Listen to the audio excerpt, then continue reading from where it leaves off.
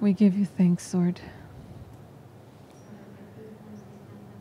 for repeating in so many ways, for repeating to us in so many ways that without you, we can do nothing.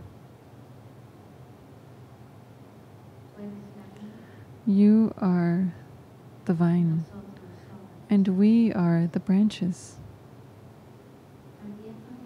Branches called to bear much fruit, but not for our own glory, and not for our own strength,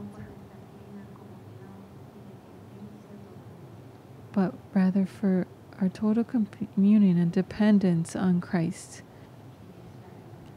who is the true vine. That in this Eucharist, Lord, as we receive you sacramentally or spiritually, we may have the grace of order in our way of thinking, feeling, acting, that we may experience the detachment from our pride, our arrogance of believing that we can do so many things for you, but to do them without you.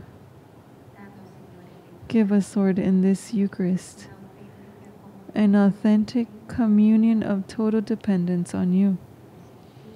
For without you, we are nothing, and we can do nothing. But with your strength, we can do all things, and we will have your fecundity.